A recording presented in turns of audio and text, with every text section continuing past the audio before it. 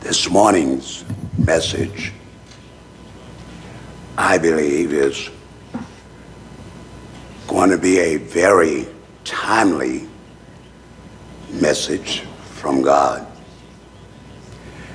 based upon the current situation that we find ourselves in, not only in our nation, but nations around this world. Currently, we have in our nation alone over 170,000 people have lost their loved ones to this pandemic. And it has to be stopped, and we hope very soon. This morning, I'm going to be talking to you about the greatest doctor that there ever was, and is to come. They call him Jehovah Rapha, the Lord that heals me, and he will heal you. Our scripture foundation for the message this morning is coming from the book of Matthew, the 15th chapter, verses 30 through 31. And the word of God reads, "And great multitudes came unto him, having with them those that were lame, blind, dumb, maimed, and many others, and cast them down at Jesus' feet. And he healed them, insomuch that the multitude wondered when they saw the dumb to speak, the maimed to behold, the lame to walk, and the blind to see. And they glorified the God of Israel." Let us pray. Dear God in heaven, it's us again, your children. We have come. God, we have assembled ourselves together again to hear a word from you. Father God, we ask in the name of Jesus that you open up our understanding today, that we might hear what thus saith the Spirit of the true and living God, what it says to the church. Speak now, Holy Spirit. We are listening. Amen. Amen. The message this morning, so listen carefully, will be in the form of a prayer to God, asking for a healing in accordance with God's word. That's important. As it is with most things in life, there are comparatives. You have good, you have better, and we have best. These comparatives can also be spiritual, pertaining to that which is spiritual. To determine our spiritual development, our spiritual growth in the Lord. Good, better, or best. Relative to prayer, we can say, for example, it is good for us to pray. It is even better when we pray every day. And it is best when we pray the way God wants us to pray. We cannot, and you can look for yourself, we cannot find anywhere in the New Testament where Jesus, who was the ultimate teacher, the epitome of a teacher. We can't find anywhere where he taught his disciples to preach. Hallelujah. But he did teach them how to pray. Glory to God. Matthew chapter 6, we can see that. The best way to pray to God is to say to God in prayer what he said to you. For you to put God in remembrance of his spoken word. The message this morning is a template. The message this morning is a model prayer for healing. But this prayer, even though this morning is on healing, can be modified for any situation, problems, tribulation that you might be having in your life. It appears a very famous minister in our time said that the God of the universe will not get involved in the affairs of men on earth except somebody pray. Oh God, I felt that. Glory be to God. Now, without further ado, let me begin this prayer. This is a model prayer.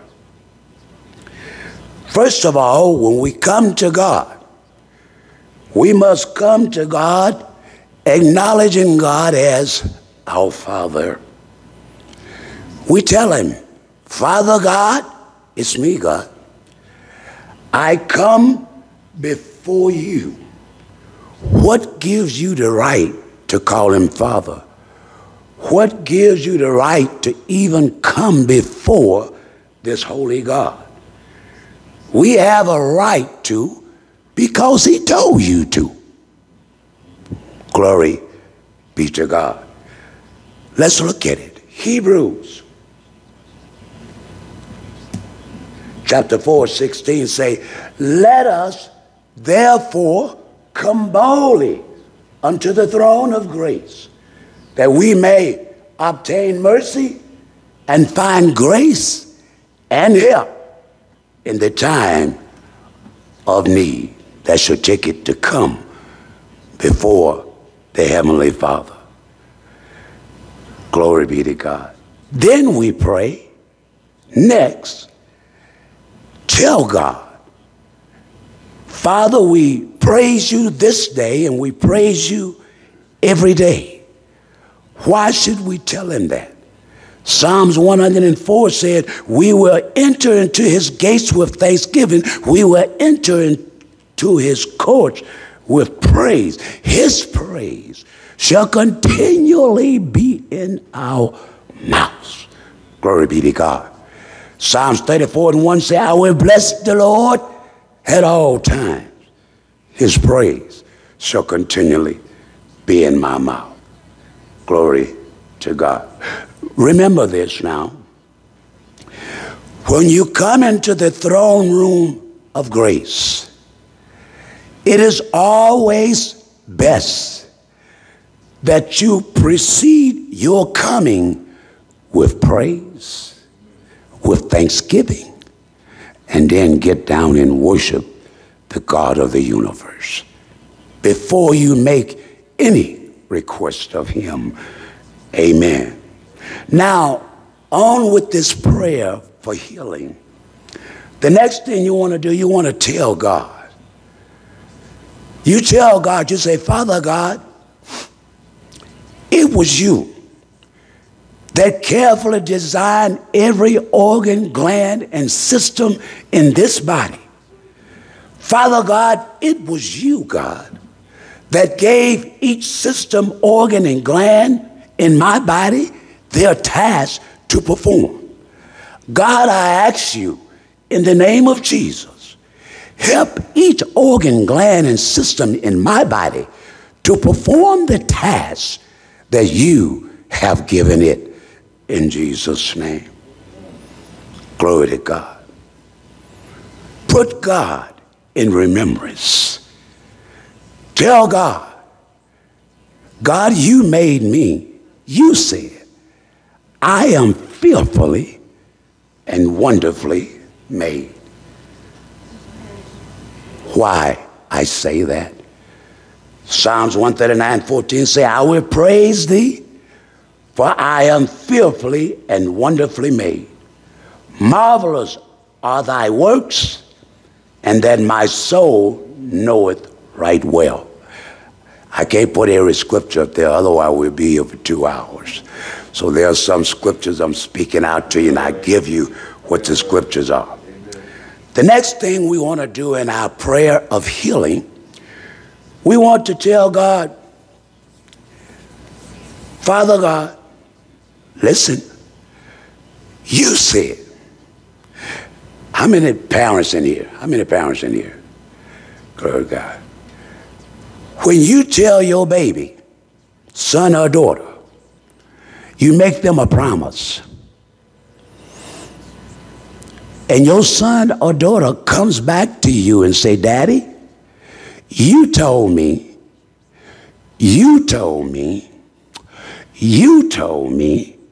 that if I be good, you're going to take me to Burger King's. When that baby comes to you and puts you in remembrance of what you told him, no hell or high water can stop you from fulfilling what you told that child, because you got a reputation to uphold. Can somebody say amen? Then Father God is our heavenly Father. The same thing he will do when you put him in remembrance of what he said unto you. Amen. Glory to God.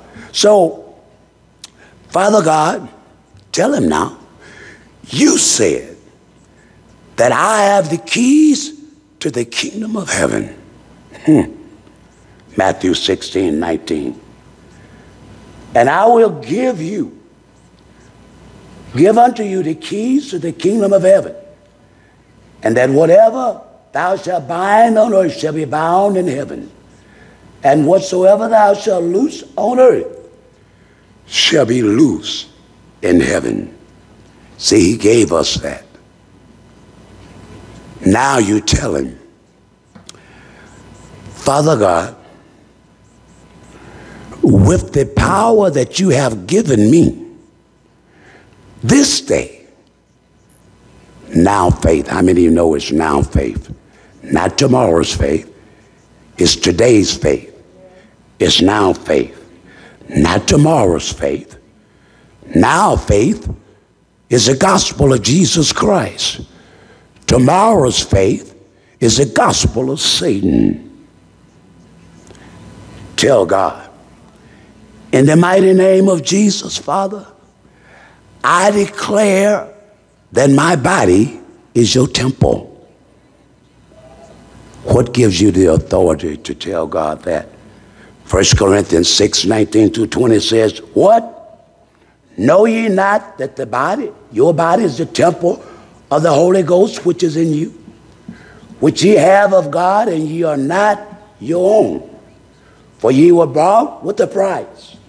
Therefore, glorify God in your body and in your spirit, which are God's. So God got an investment in us. We are his heritage. He wants to see us well. Glory to God. Hallelujah. Amen.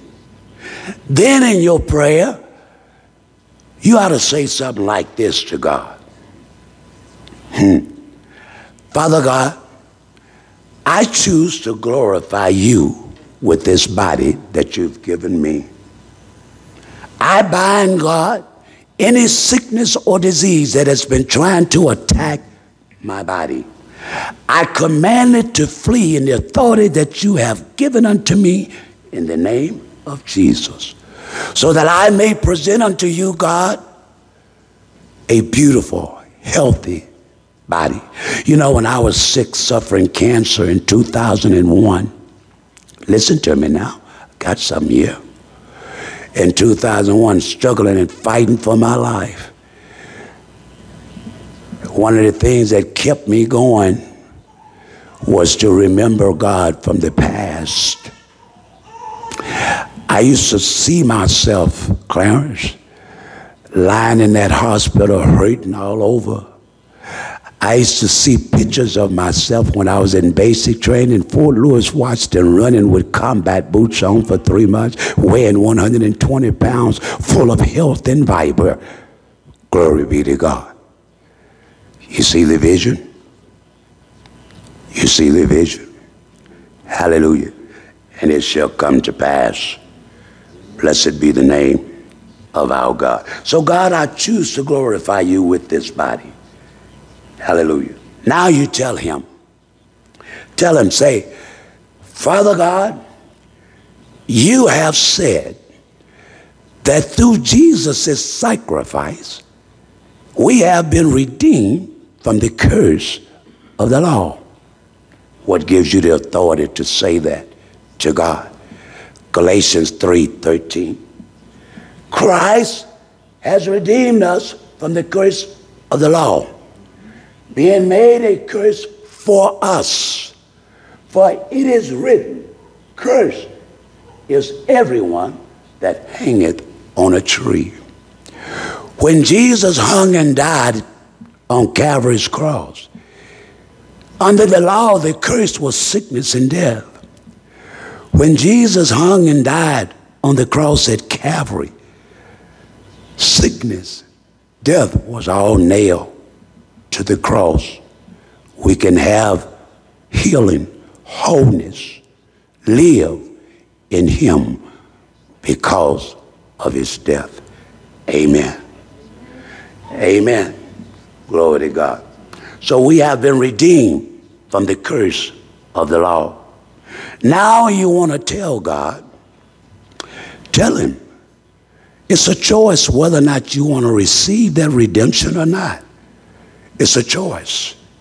Tell God, I choose, I accept your redemption that you have given unto me at the cross in the name of Jesus.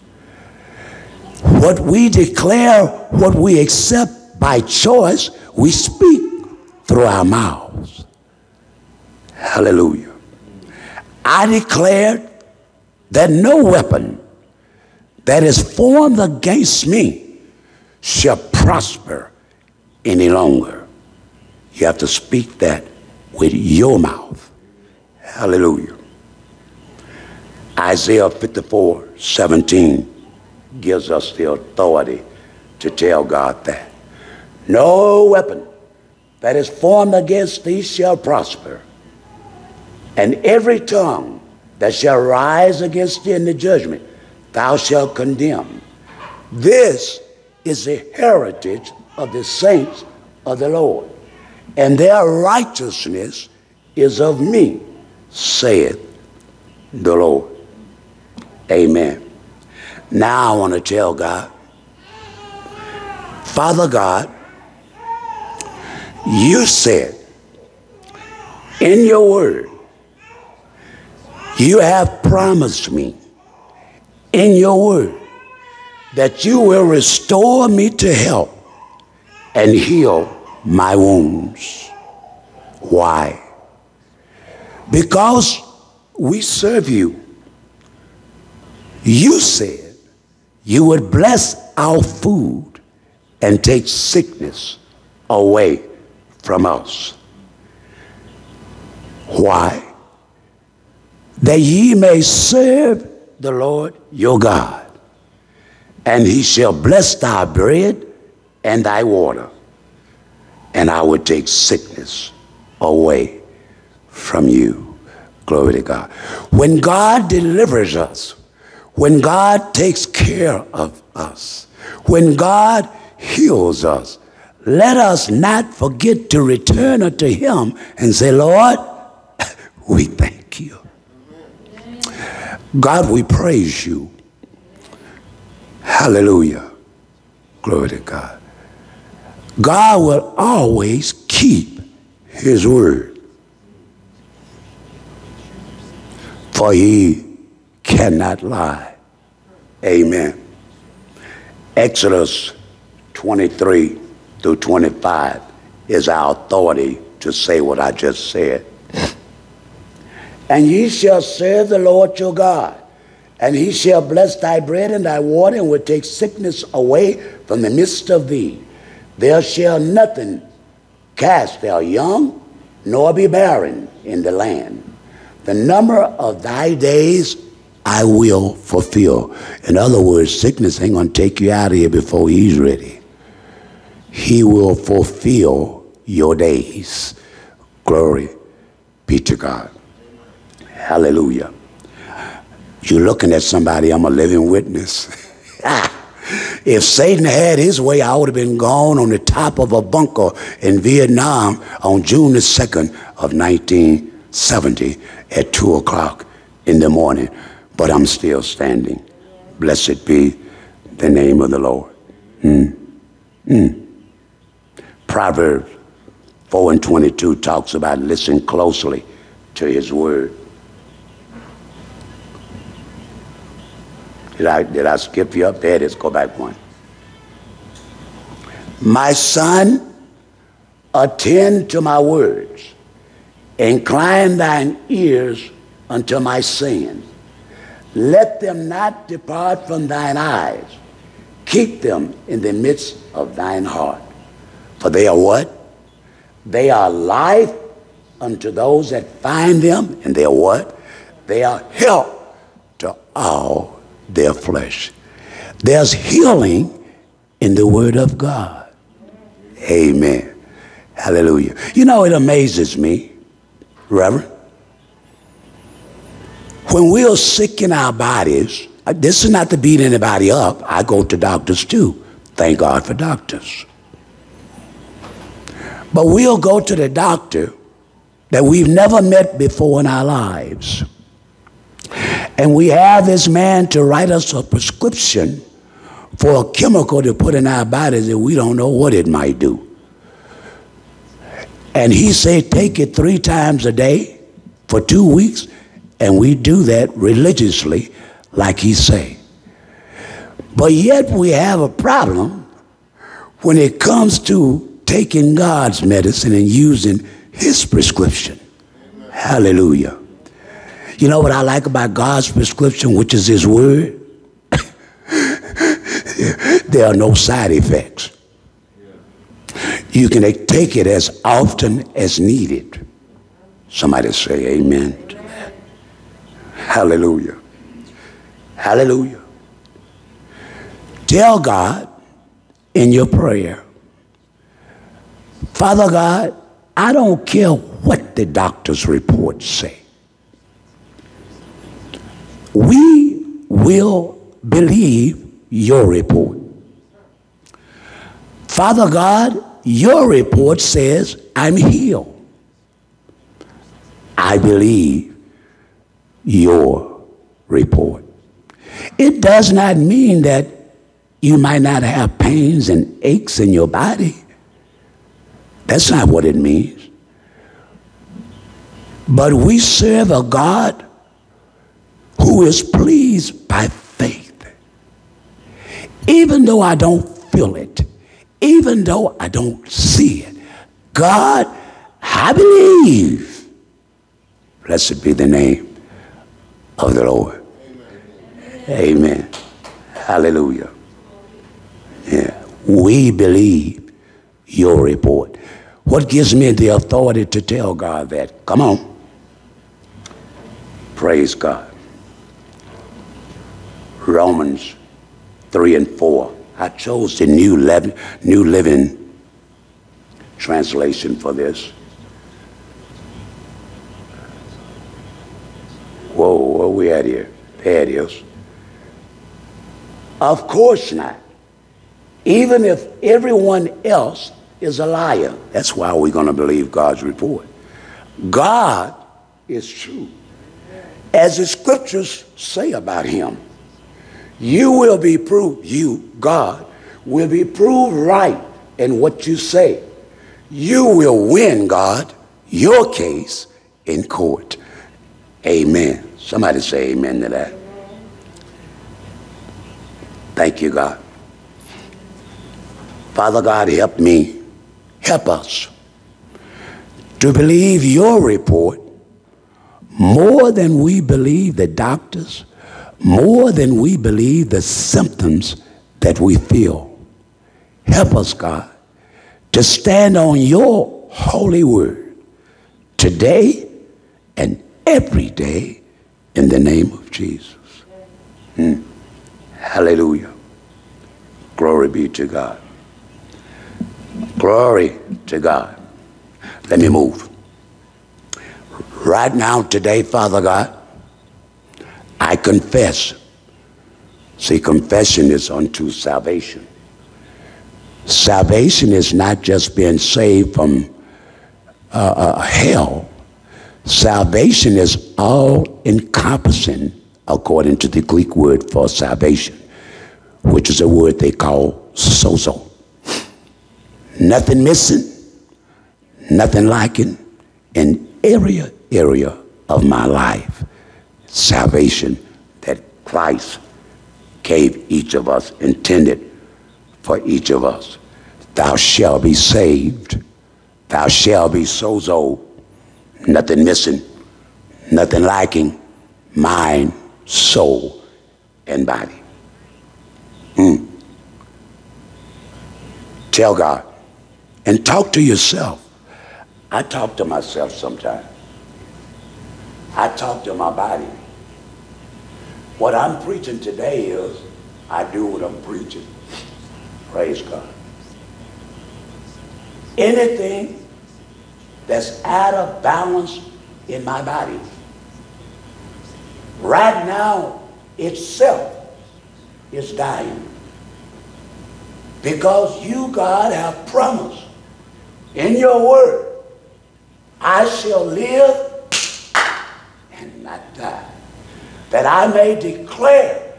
The reason why God saved you and pulled you back, he got a purpose for it, that I might declare your glorious works. Hallelujah. Glory be to God. What gives you the authority to go to God and tell God that you will live and not die? Next scripture, please. Psalms 18:17, King James. I will live, I will not die, rather, but live, and will proclaim what the Lord has done. Anybody here, God has done a marvelous work in your life? Hallelujah. Glory to God. Remembering God gives you confidence and boldness for what we are enduring now during this pandemic. When I look back over my life, I don't know about your life, when I see all the hills and all of the mountains and all of the valleys that God has already brought me through, I can lay my head back in full confidence and boldness and say, God, you did it before. God, you'll do it again. Amen. Amen. Sometimes you got to talk to yourself. Did you know that? David talked to himself. He sure did. Why art thou downcast, O my soul? Have faith in God. Whither shall I go from your presence, God? If I make my bed in hell, lo, you are there. If I go to the deepest part of the ocean, lo, God, you are there. Jehovah Shammah. Hallelujah. Glory be to God. God is good, isn't he? Let's see. What I'm preaching or teaching about this morning is not easy to do. I'll be the first to say that. It takes effort. It takes enduring faith. It takes putting up a good fight. I'm a living witness. Listen, I'm a living witness. It'll work if you work it. Praise the name of the Lord. Tell God, say, Father, I thank you that my light breaks forth as the morning, and that my health is going to spring forth speedily. Why do I say that? Isaiah 58:8 says, then your light will break forth like the dawn, and your healing will quickly appear. Then your righteousness will go before you, and the glory of the Lord got your back. The glory of the Lord will be your real God. Glory to God. How many of you know that the God that you serve is a God of suddenlies? That's right. Suddenly means unexpectedly. From out of nowhere, boom, there it is. No advance warning is given that it is about to happen suddenly. We serve a God of suddenlies. Listen, just because God may be silent doesn't mean he hasn't heard your prayers. Nor does it mean that he's not doing anything about your requests. We may not see him and what he's doing. You may not feel just like, or you may feel rather, sometime that you're just waiting for nothing. But God is a God of suddenlies. He may not come when we want him, but he's always on time. Now, know this. God loves suddenly. And these are three New Testament scriptures. He showed up suddenly. There are many, many more. I just got three. In Luke 2:13, it says, suddenly there was a host of angels praising God. Acts 2:2, suddenly there came from heaven the sound of a rushing mighty wind. Acts 16:26, when Peter and Silas were in jail, and suddenly there was a great earthquake, so that the foundations of the prison were shaken, and immediately the doors flung open, and everyone's bands were loose. God of suddenly. Absolutely nothing can make God more real to you or to me faster than when you see God show up suddenly on your behalf. Hallelujah. Glory to God. When you see God show up suddenly and reverses everything around in your favor. Glory to God. Nothing makes God more real than when you feel like you are trapped on every side, no way out, seemingly no way to escape. It appears that the devil has the upper hand and that he's winning.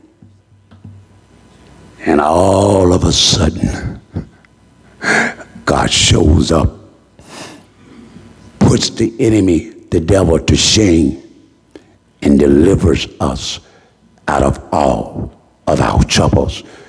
God of the suddenlies. Amen. Amen. Praise the name of the Lord. The 747 getting ready to come in and taxi to move into the location for disembarkment. Amen. Did you know God likes to break in when you didn't expect him to? We serve a God, listen now, don't take this the wrong way. God likes to show off sometimes. Hallelujah. Yes, he likes to show off sometimes. Listen, the Bible says, 2 Chronicles 19:9 says, the eyes of the Lord are going to and fro in the earth, seeking to show himself strong towards those whose hearts are perfect toward him. See, he's looking to show out. He's looking for faith in him. Glory to God. Now, let me make this disclaimer right quick, Reverends. And everybody, sometimes I get excited. The hand clap stuff, I don't know where it comes from. It's just something that God gave me. So if you're not used to that, hang in there, because every time the Reverend Clayton put me up here, you might hear a little bit of that. Amen. And I don't really apologize for that. It's something that God gave me. Praise God. Amen, amen. Amen. Are any of you acquainted with our suddenly God? Throughout the Bible, our God has intervened suddenly in the middle of horrific circumstances, as well in daily lives. God loves to do things quickly and suddenly, because there will be no doubt, no debate as to who it was that caused the breakthrough to take place in your life. God can do in one moment, in an instance, what 1,000,000 men couldn't do in a lifetime. Wait upon the Lord. Wait, I say, upon the Lord. I had fainted, Psalms 27 said, I had fainted, except that I believed that I would see the goodness of my God in the land of the living. Wait, I say, upon the Lord. I don't know who I'm talking to. Glory to God. God has a never-ending supply of suddenly breakthroughs for all of his children. And God knows we certainly need them. Do you need wisdom? Do you need healing? Do you need strength, insight, or provision? Whatever your request, God has the answer. And he's willing, he's able, and he's ready to help. He knows exactly what it is you and I need. And he is a right now God. Glory and praise be to his name. Now, I'm going to close. I told you I'm coming in. I'm taxiing now. In closing, listen. I have given you today the template, the model of a healing prayer. This prayer can be prayed individually, or it can be prayed collectively. The prayer is based upon the Word of God. This is God's prescription for our wellness. Please note that the words are to be spoken by the mouth 3 times a day until faith comes. Then once faith comes, faith must be maintained. If circumstances grow worse, double the dosage of the word. There are no harmful side effects, as I mentioned earlier. God is a great physician. Jehovah, Rapha, the Lord that heals me and heals you. God specializes in things that seem and appear to be impossible. If you got problems with your heart, God specializes. If you got a problem with diabetes, God specializes. If you got a problem with arthritis, God specializes. Are you here? I don't have to find a doctor for each one. He specializes in each and in every area. Glory to God. Blessed be his name. God cannot heal us unless we claim what he said. Oh, Jesus. What he says, he has already done. There's nothing new under the sun. Glory to God. God wants us to pray what already exists in heaven to come on earth. Is there any sickness in heaven? No crying, no dying. We read the model prayer, Matthew chapter 6. Thy will be done on earth as it is in heaven. Glory to God. Amen. To obtain what is in heaven, God's way, is that we pray to bring it about. There's no other way. You cannot bring what's in heaven to earth without prayer. Prayer is God's way. Amen. We must pray according to God's word. Last scripture, John chapter 5, 14 to 15. I'm closing. And this is a confidence that we have before him. If we ask anything according to his will. Well, what is God's will? God's will is in God's word. If we ask anything according to his will, he hears us. And if we know that he hears us, and whatever we ask, we know that we already possess what we have asked of him. Amen.